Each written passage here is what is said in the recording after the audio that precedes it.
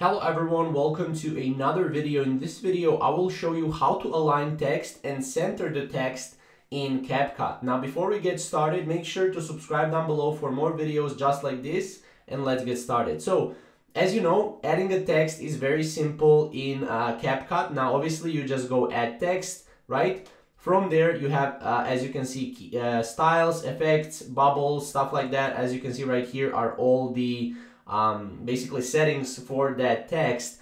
Now what you want to do is you want to go to style, and from style you will have another basically style that you can click on, and from there you have you can be able to go to and center and align the text. So as you can see, you have a lot of different things right here, but as you can see, I found a solution here on Reddit. As you can see, it's under the style, and then again style, and then you have spacing. So from there, you will be able to go, and basically under the style, you also have this right here. Let me show you in a second.